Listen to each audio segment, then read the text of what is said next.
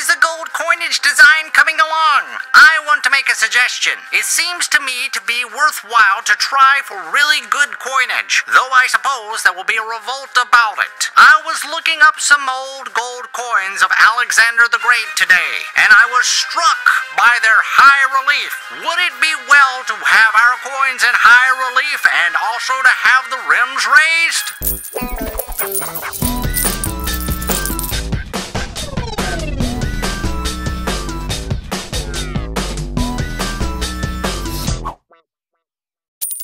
To learn more about the coin, we have to learn about the man that designed the coin, and that's Augustus Saint Gaudens. He was born the son of a French shoemaker. His parents immigrated to the United States in 1850, where he grew up. At age 19, went to Paris and also Rome to study artistry, and he fell in love with Renaissance metals and bronze casting. In 1875, Saint Gaudens returned to New York City, where he began his modest career in artistry. He got his big first break in 1875 when he was commissioned to create a Civil War monument for General David Glasgow Farragut. This actually skyrocketed him in the art world. He became kind of a modern day superstar because of this. By the early 1900s, he was a towering figure in American fine arts. And because of all the monuments that he had done, Theodore Roosevelt knew about him, knew his artistry, thought it was absolutely amazing, and wanted him to create design for our US coinage. In 1905, Theodore Roosevelt commissioned Augustus Saint Gaudens to create the new American coins. Now, these were American coins from 1 cent all the way up to the double eagle $20 piece. Theodore Roosevelt told the director of the mint, George E. Roberts, not to let any politics interfere with the artistry Saint Gaudens was incorporating into the new coins. Well, work began on the new design for the double eagle in 1906. Saint Gaudens wanted a high relief coin, and so did Roosevelt. They wanted a high relief coin because they wanted to give the double eagle the nobleness, the majestic qualities that you see in Greek and Roman coins. Charles E. Barber resisted the Saint Gaudens high relief coin. It's not because he maybe got his feelings hurt, because Saint Gaudens told Roosevelt that Barber was a mediocre artist at best and shouldn't be creating any designs for the mint. It couldn't be that. No, there's not any hurt feelings, there's not any strife going on between Barber and Saint Gaudens at all. Yeah, right. Of course these guys didn't get along at all, period, because of some of the things they've tossed back and forth to each other. But Barber's main excuse for resisting the high relief is he wanted a low relief, because if you put a high relief, he thought that the coins wouldn't stack properly, and therefore businesses wouldn't like them, banks wouldn't like them, people wouldn't like them, they wouldn't use them, so you've minted a whole bunch of coins that no one wants to use. Something else Saint Gaudens wanted too is he wanted Roman numerals on the 1907 coin. Well, Roosevelt also wanted this, so Roosevelt intervened to help Saint Gaudens get this accomplished on the 1907 coin. On February 1907, the dies were polished at the Philadelphia Mint and they were ready to go to strike some Saint Gaudens double eagles. Well, the first placket that entered the hydraulic press was struck 7 times to bring up the high relief requirements for the coin. Well, this of course destroyed the die, since only 18 to 22 of them were made before they were cracked. So progress was extremely slow on the coins from that point out. After this disaster, Saint Gaudens realized that the US Mint needed a coin that's relief could be reached with one blow. Now, he came up with the high relief coin, but the main problem was Saint Gaudens had cancer, and it became worse, so little work was done on the coin. Then in August 3rd, 1907, Saint Gaudens passed away from the cancer. After Saint Gaudens' death, Charles E. Barber cut down the ultra high relief design. Now, Charles Barber and Saint Gaudens had discussed just creating a high relief design, and so that's what Barber was trying to do. Well, this high relief design allowed for a circulated coin to be produced with only 3 strikes of the die. And there are 2 different variations of that. There's a wire rim and a flat rim. Charles Barber cut it down even further because they needed to produce more coins than what they were making. So he created a low relief design, and he dropped the Roman numerals. He dropped the Roman numerals because a lot of the public was getting confused because they didn't understand Roman numerals, so numbers worked a whole lot better. Now, a lot of people out there think Barber butchered the Saint Gaudens design, which you have to look at in 2 different ways. Saint Gaudens is an artist. Barber is a coiner. Even though they did have some conflicts because of what was going on at the mint, I don't think Barber really butchered the design. He was just a realistic coiner and made coins that could be produced fast for the public. The original Saint Gaudens Double Eagles did not have "In God We Trust" on them. They were, quote, godless. Now, Roosevelt did not want "In God We Trust" on our currency. He thought it was sacrilegious to put God's name on money, which can be the root of all evil. The public went nuts. They were like, we can't have our money without God's name on it and God we trust. So Congress was forced to pass a law to allow "In God We Trust" to be put on our Double Eagle and our other currency. Now let's talk about the specs of the Saint Gaudens Double Eagle. The coin is 90% gold, 10% copper, or 22 karat gold. It's 33.436 grams, and it was made in the Philadelphia Mint, the Denver Mint, and the San Francisco Mint. The coin was issued from 1907 until 1933. The obverse of the coin features a full figure of Liberty with flowing robes, and she's holding a torch in her right hand and an olive branch in her left. Now, Liberty is a modification of the goddess Fame from the Sherman victory, which Saint Gaudens had done a number of years back. Now, the word Liberty is located above her head on the top of the coin, and the date is on the side with the mint mark located just above the date. You also notice the Capitol building on the obverse in the background on the left side, and there are sun rays filling the fields behind Liberty. This is the rising sun of the Republic. Along the edges of the coin are stars representing the current states at the time the coin was produced. And underneath the date, you will see something that kind of looks like a compass. It kind of has this Masonic type look to it, but it's actually Saint Gaudens' initials underneath the date. The reverse of the coin shows a soaring eagle in flight, flying through a rising sun, which its rays can be seen projecting out from the bottom of the coin. The words $20 in the United States of America are located at the top of the coin, and on the very bottom near the sun, there are two different versions or varieties of this coin. There's the motto and the no motto. The motto has "In God We Trust," and that's from 1908 till 1933. And then there are the 1907 coins that have the no motto, and there are a couple of 1908 coins that do not have the motto either. One of the very unique things about Saint Gaudens' design of the Double Eagle is edge lettering. If you look on the edge, you'll see stars along with E Pluribus Unum. Let's talk about the collecting. The collecting is the fun part, right? Well, let's talk about the extremely rare types. These are the types of coins that you and I will probably never own, but if we get the opportunity to see them, we want to take a look at them.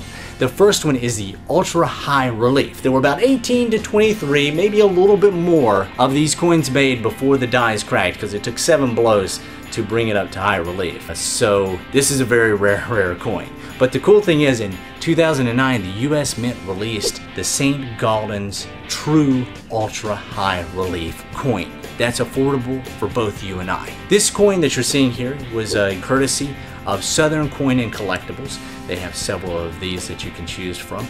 But this coin is what Saint Gaudens envisioned. This is what he wanted his coin to look like.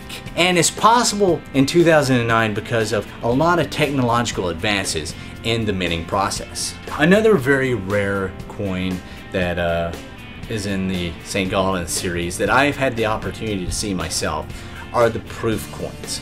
Now, the proof coins are described as being either sandblasted proof or satin proof. Now, the sandblasted proof coins were made from 1908, 1911 through 1915, and that's when they stopped making the proofs on the Saint Gaudens. Now, the satin finished proof was made in 1909 and 1910. Now, these are so rare today because nobody liked them. They didn't sell. Everyone thought they were atrocious, horrible looking coins because they didn't look like the traditional proof that everyone was used to. So that created a very rare type coin today that is very expensive, and I've been fortunate myself to actually see some of them at an ANA show. And the third extremely rare type Saint Gaudens coin is the 1933 Saint Gaudens. Now, this coin was created for issue. There were about 450,000 of these coins made. But in 1933, another Roosevelt, Franklin Roosevelt, made it illegal to own gold bullion, period. So these coins were not released. They were kept at the mint and then eventually melted down and put into bars and then either spirited off to the Federal Reserve or to Fort Knox. Now, several of these escaped, and because they escaped, the US government claims ownership on the coins. They claim ownership based that the coins were never released to the public. Well, there's only one legal 1933 Saint Gaudens out there, and it was auctioned at Sotheby's and Stack's for $7.5 million. But that's not the end of the story. There are another 14 coins being held by the federal government. They were found, it was somewhere out west or the Midwest, and they were sent in for verification, and they were kept. So it's kind of interesting how that works out. But the funny thing is, if these 14 coins are still in litigation, it's either 14 or 12, I can't remember, 14 to 12. If these are still in litigation and they're released and they are sold at auction, the 1933 Saint Gaudens will not be the rarest coin. The rarest coin will be the 1927 Denver Mint Saint Gaudens, because that coin has even less, because most of those were all melted down by the federal government. So the 1933 at the moment is the top of the line in rarity of the Saint Gaudens, but the 1927 Denver Mint might be coming along and push it out of the way, and the Saint Gaudens 1933 might be the second most rarest Saint Gaudens coin. Now, there are a lot of other rare Saint Gaudens Double Eagle coins out there, and some of these might be within reach of you, but most of them probably aren't. And I'll just name the list here really quick. The 1922 San Francisco, the 1924 San Francisco, the 1924 Denver Mint, the 1925 Denver and San Francisco Mint, the 1926 San Francisco Mint, the 1927 Denver Mint, which had a low mintage of 180,000 coins, and I don't think you're going to see that one because that one's probably even rarer than the 1933. The 1927 San Francisco Mint, the 1929 Philly Mint, the 1930 San Francisco Mint, the 1931 P and Denver Mint, and the 1932 Philly Mint. Most of the coins in the late 20s and also the mid 20s were all melted down, but they had very high mintages. Now, if you were to look at some of the data, you would see 4 million, something like that, but a lot of these were melted down. So if you melt them all down and you only have a few saved, you've got a very rare coin. The interesting thing about a lot of these coins, they were sent straight from the mint to the Federal Reserve, which here's something cool to kind of tell you about. If you would have gone to a bank back in, let's say 1931 and say, hey, I want a bag of double eagles, they would have ordered them from the Federal Reserve, and you may have gotten a 1927 D bag. Now, wouldn't that have been interesting? And you would have been paying dollar per dollar for them. That's just something to think about there. Collecting for the average collector, because if you're like me, you don't have 100 grand to throw down on some of these super rare type coins. It's just a little bit too much. Even 50 grand or 20 grand is a little too much for me. If you're just starting out, you want to go with something lower priced so that you can build your collection up. Well, let's talk about that as to what I would collect as a collector on a budget. Now, the first one I would look at is a 1908 no motto, whether it's a Denver or a Philadelphia. We have here a 61 and a 64, and we even have a AU raw coin. Something else you might want to look at too are the common dates, because the common dates are a very affordable way to start your collection. All the common dates you're seeing here are sent over courtesy from APMEX, that's American Precious Metals Exchange. They have some great coins over there, everything from slab to raw stuff. Their raw coins are graded very accurately, so you're not going to be disappointed in purchasing a raw coin from APMEX. Or you won't be disappointed in purchasing a slab coin for APMEX. They're a great company, and I have bought from them dozens and dozens of times. Well, guys, we've talked a lot in this video about the Saint Gaudens Double Eagle. We've talked about the history, we've talked about the politics, the stuff between Charles Barber, George T. Morgan, and Saint Gaudens, and Teddy Roosevelt, and all that cool stuff. It would have been great to see everything unfold in history, and that's what I'm trying to do. Give you the history of coinage. And the Saint Gaudens is considered by many to be the most beautiful coin ever made. So next time you're talking with your fellow collectors, you have some cool information to share with them. Now, I'd like to take a moment too to thank our sponsors, because without our sponsors, this show would not be possible, because some of these coins I just don't have to show. I'd like to thank APMEX, APMEX.com, American Precious Metals Exchange, for sending over all the early turn of the century Saint Gaudens that you've seen on the show. I'd also like to thank NumisNetwork, NumisNetwork.com. They've got a lot of modern coins over there on their website, so you can go check those guys out. I'd also like to thank Southern Coin and Collectibles for sending over the 2009 Saint Gaudens coin that the Mint is currently producing. And you can go check those guys out too. And tell them, if you buy from them, tell them Mark Absalon sent you. Because like I said, without these guys, this show would not be possible. Well guys, keep checking your spare change because you never know what you might find, whether it's that wheat penny or maybe that 1913 V nickel. You never know, but keep checking your spare change. I'm Mark Absalon, and I'm out of here.